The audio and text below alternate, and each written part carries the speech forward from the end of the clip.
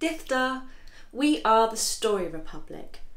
In normal circumstances, this summer we would be sharing our stories and performing our poems for you on beaches, on the streets, at festivals, you name it, we'd be there. However, as we are all painfully aware, summer 2020 is not exactly a normal one. And that is why we are beyond excited to be part of the Causley Festival of Arts and Literature, and we are so grateful to be part of it. We are the Story Republic. We travel around Cornwall bringing stories, songs and poems with a bit of a Cornish twist, and one of our greatest inspirations is the namesake of this festival, Charles Causley himself. And so today we are bringing you a selection of our favourites, heavily influenced by land and sea. Some of these poems have been set to music by the Newlyn musician Rick Williams, the first of which you will hear in just a moment. We will also be featuring stories written by Anna Maria Murphy, Penny Gunter and Amanda Harris. My name is Connie Crosby, I am a Story Republican, and I will be performing for you alongside Keith Sparrow and Nina Hills. We really hope you enjoy what we've got for you.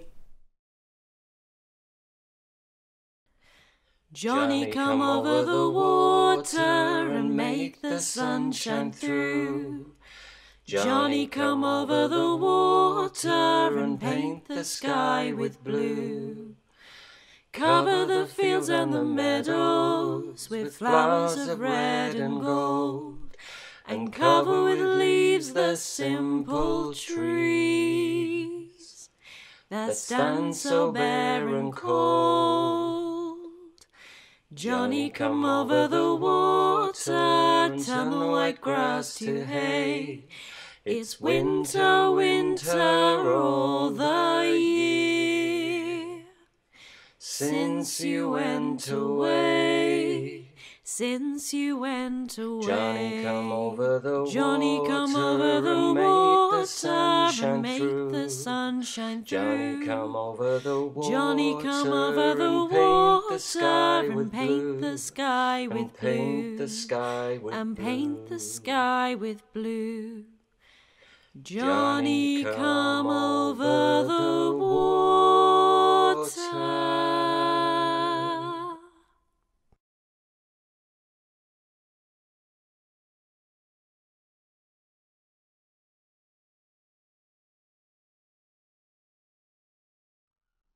My young man's a Cornish man.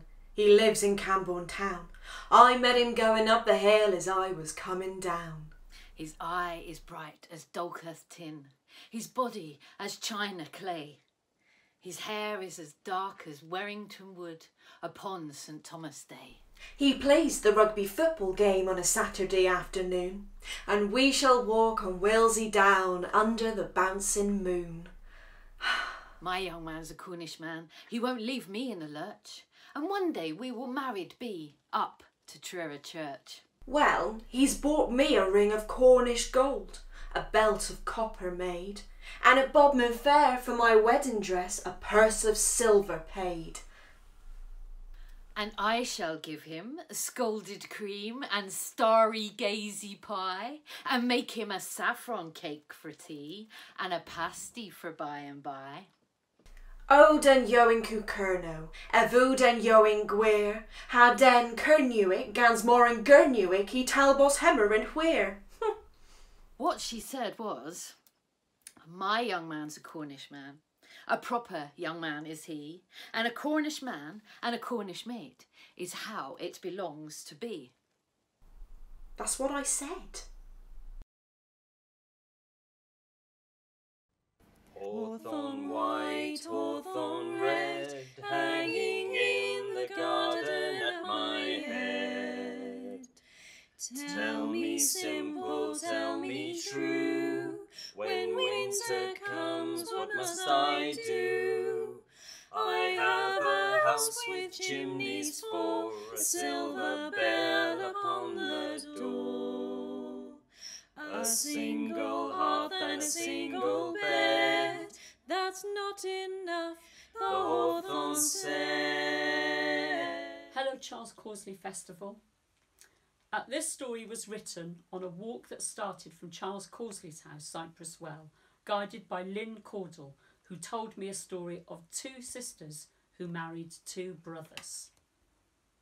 Two sisters for two brothers. The road to Truscott is a tangle of tuft vetch, meadow sweet and campion. You may not know that if you touch a campion, your blood will flow round the other way. We know this because when Cyril Tresidder fell down the treacle mines at Langor, he was cut to the bone, and we saw it do that very thing. If you were passing through, you could never guess that the Truscott Pond was well known for courting, ideal for this purpose due to the cover of the towering yellow flag iris. Saturday nights were a good time for loving, and that's true of anywhere, not just Truscott. Also handy for confession on a Sunday in the chapel, if you were that way inclined. The stitchwort and milkmaid flowers that carpeted the banks of the pond were often to be found flattened on a Sunday morning, where heads and other parts had lain. The scent of hawthorn intoxicating for those who didn't know that they were in love. Cyril Tresidder, the one whose blood flowed the other way, loved Ivy, and Ivy loved Cyril, but Cyril thought that Ivy loved Alfred, who was his brother, and Ivy thought that Cyril loved Gwen, who was her sister, and Alfred thought that Gwen loved Cyril, and Gwen thought that Alfred loved Ivy. But really, Cyril loved Ivy, and Ivy loved Cyril, and Alfred loved Gwen, and Gwen loved Alfred. This was because when Cyril came calling at the two sisters' house, he was so overcome with love for Ivy he could only speak to Gwen, and Alfred was so overcome with love for Gwen that he only spoke to Ivy. This went on for years. Ivy would leave the room when Cyril came. She would go to her room and soak the bed with tears, whilst Gwen and Cyril would discuss the weather and the types of rain that had fallen that week, till the tea that neither of them had drunk had gone cold. And Gwen left Ivy with Alfred when he came round, and Gwen would go to the barn outside and kick 7 types of hell out of the tractor. If it hadn't been for a scarf that Ivy always wore around her hair to keep her wild curls from escaping, the truth may never have been discovered.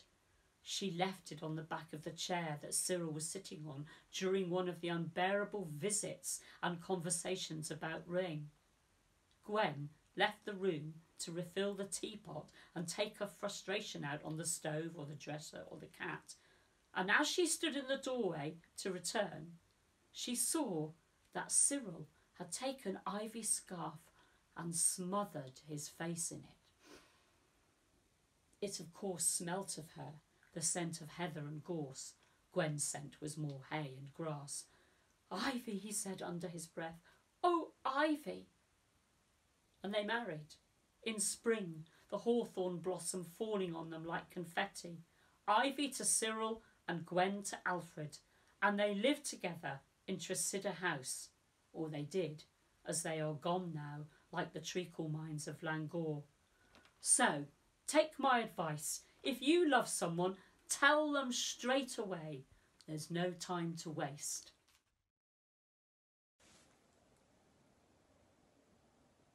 They are waiting for me, somewhere beyond Eden Rock. My father, 25, in the same suit of genuine Irish tweed, his terrier Jack still 2 years old and trembling at his feet. My mother, 23, in a sprig dress drawn at the waist. Ribbon in her straw hat, has spread the stiff white cloth over the grass. Her hair, the colour of wheat, takes on the light. She pours tea from a thermos, the milk straight from an old HP sauce bottle, a screw of paper for a cork. Slowly sets out the same 3 plates, the tin cups painted blue. The sky whitens as if lit by 3 suns. My mother shades her eyes and looks my way, over the drifted stream. My father spins a stone along the water. Leisurely they beckon to me from the other bank. I hear them call, "See where the stream path is. Crossing is not as hard as you might think." I had not thought it would be like this. I love a cup of tea, I mean. I love a teacup. I have a set that went from grandmother to mother, from mother to me, from mother to me. And when there are angels singing around us, you feel so blessed with tea in a china cup. When there are angels singing around us, you feel so blessed with tea in a china cup. It is so fine that when you hold it up, you can see right through it. That's the sign of real porcelain. Even when it is full of tea, it's light as a feather.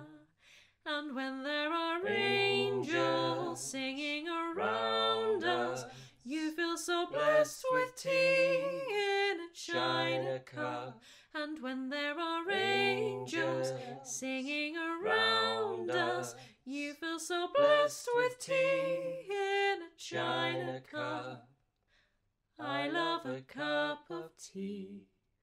I love a cup of tea. I love a cup of tea.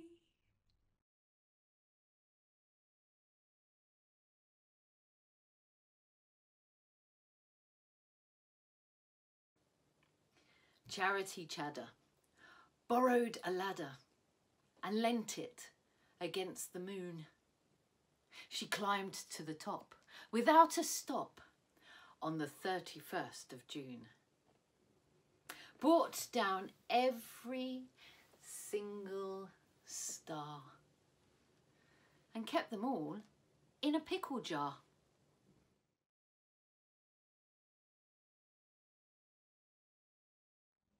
Robert Stephen Hawker, vicar of Morwenstow, dressed himself in a merry maid skin, swam out with the flow. And with a coral branch he combed his hair so limp and long, and high in a screamy voice he sang a seaweedy sort of song. From near and far the people came to walk on the cliff-top green, for none had heard a merry maid sing, nor ever a merry maid seen. The first night that the merry maid sang, the moon was as white as bone, and sad was the song they heard her sing as she sat on a slippery stone.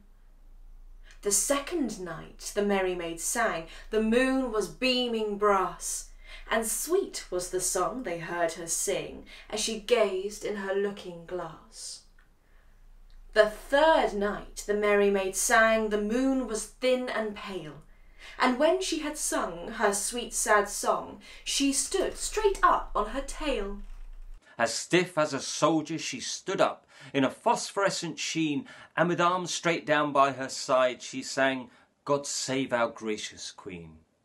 Then into the dancing sea she dove, to the running billows' roar, and vanished beneath the wheeling waves, and was seen on the coast no more. Robert Stephen Hawker, vicar of Morwenstow, stripped himself of the merry maid skin he wore from top to toe. And the vicar he smiled and pondered, as he went upstairs to bed, on the gullibility of man, and sadly shook his head. Oh, the lonely cart has taken my lover from me. Oh, the lonely cart has taken my lover from me. Over the ocean and far away, I shall see him no more. Oh, the lonely cart has taken my lover from me.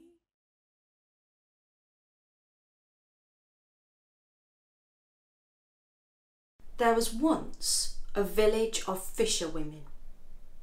From the skipper to the spotters, the packers to the netters, there wasn't a man to be seen.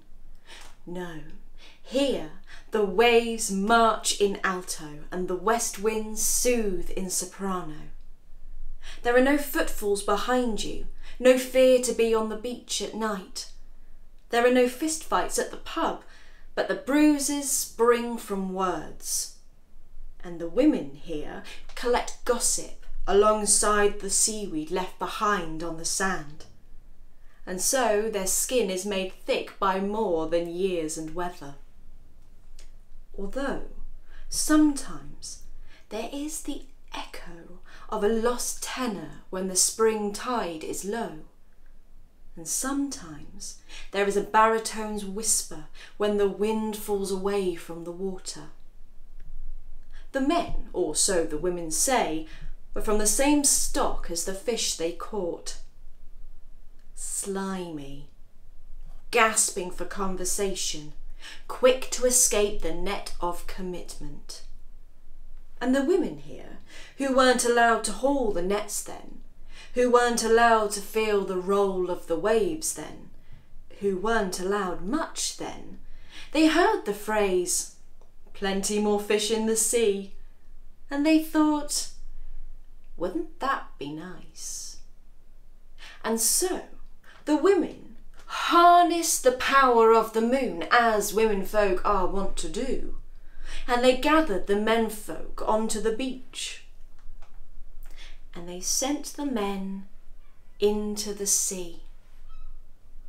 And now, in this place, the only thing left of the menfolk is not the bass of their voices, but the exceptionally prize-winning bass fish, which the women sell for gold at the market.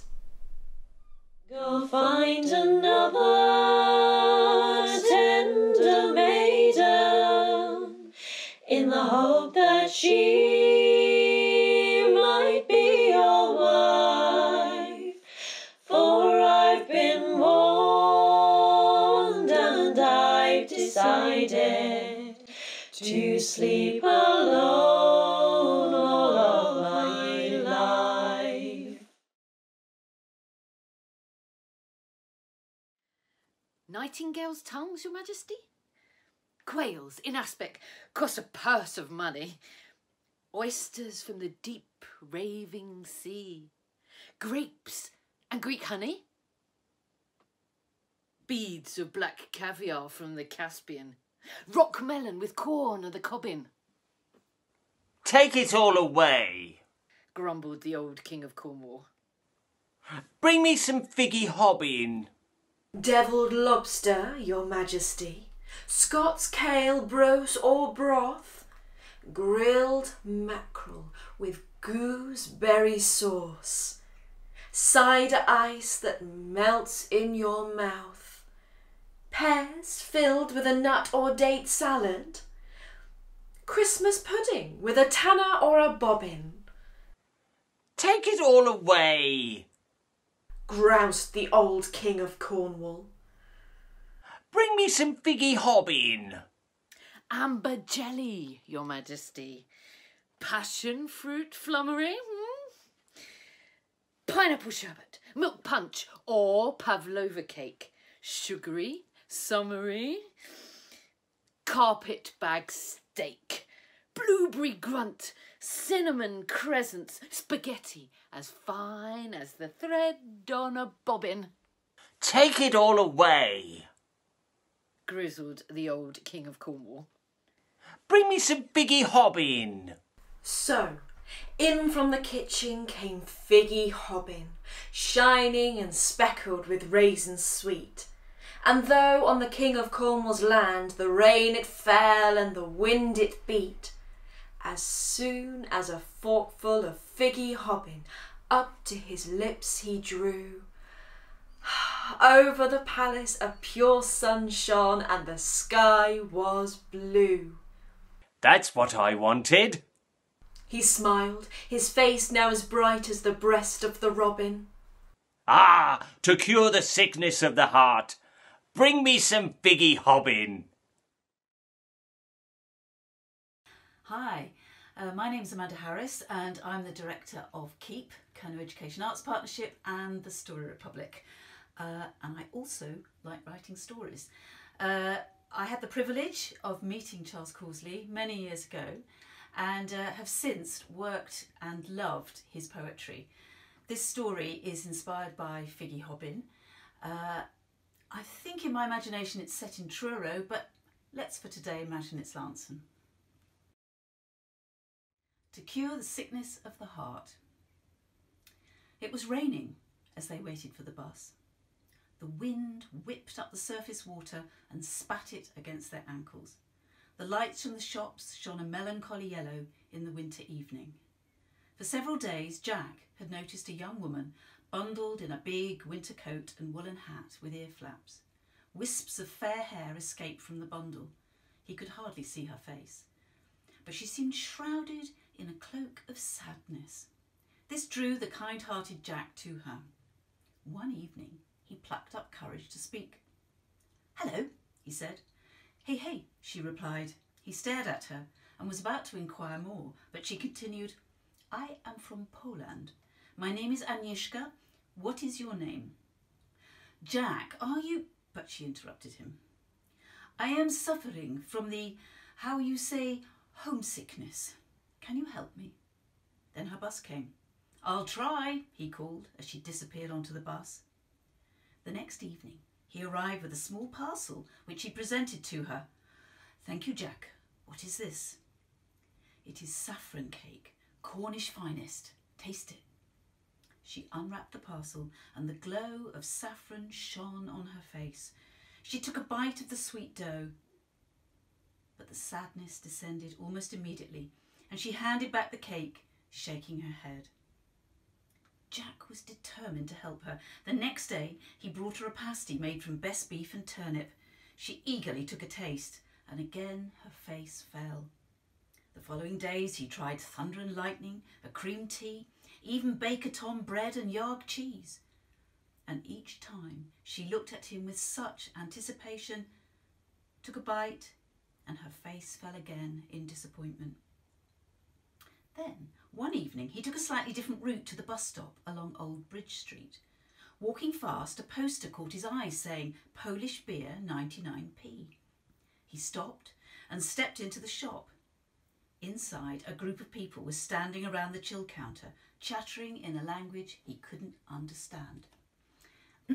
"Excuse me," he said. They all turned and stared as he explained his predicament. As their ears engaged with his English, smiles emerged and suggestions poured forth. "Chicken soup. Bigos, pork cooked for a long time with cabbage, very delicious. Sausage, kabanos, from Śląsk. And bread, special Polish bread with an acid taste." So Jack bought a Śląska sausage and a loaf of Polish bread called chleb wieski. He ran to the bus stop, anxious that he would miss her. She was there, her shoulders hunched against the persistent wintry mizzle. "Agnieszka, I bought this for you," he said, and handed her the parcel from the Polish shop. She looked unsure. "Go on, open it." She fumbled with the wrapping, but as soon as her hands recognised the shape of the bread and sausage, her eyes saw their familiar colours and her nose breathed in the slightly acidic smell, a smile crept across her face. She pulled a piece of bread from the loaf, gnawed off a nub of sausage, wrapped the one in the other and began to eat. And as she did, the cloak of sadness lifted from her shoulders. Her deep blue eyes gazed at Jack as if she was seeing him for the first time. "Dziękuję. Thank you. Would you like some?" "Well, I'll give it a go." And together they chewed on the bread and sausage. Their buses came and went, the mizzle ceased, the clouds parted, and Venus shone bright in the night sky. Ah, to cure the sickness of the heart.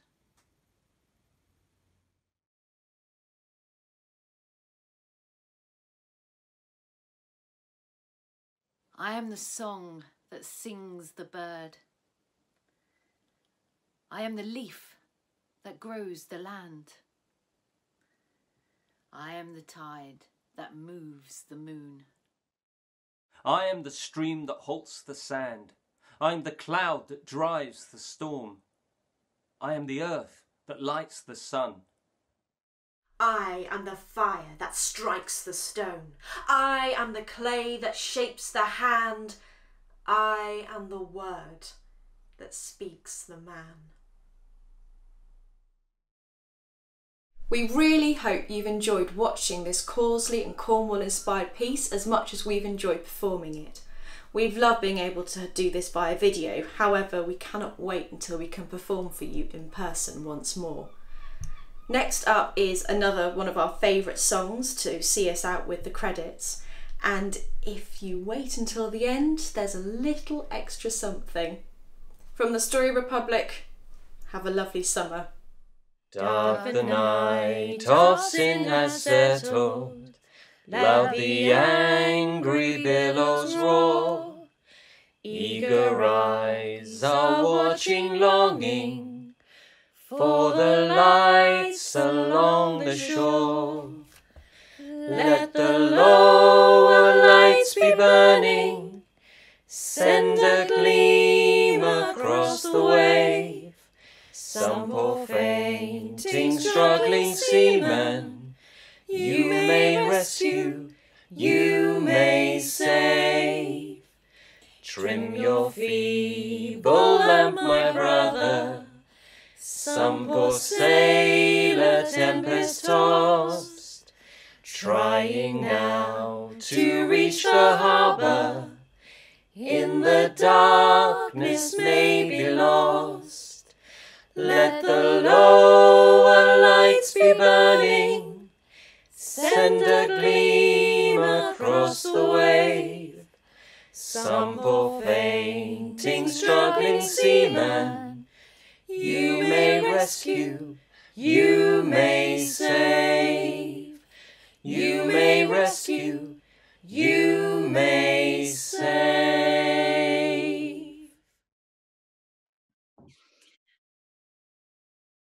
Janny Jim Jan, The Cornish man. Walked out on Bodmin Moor. a twist of rye for a collar and tie. And his boots on backseat wall. Janny Jim Jan! The children sang. Here's a letter from the King of Spain. But Janny turned nasty. Hit him with a pasty. And sent him home again.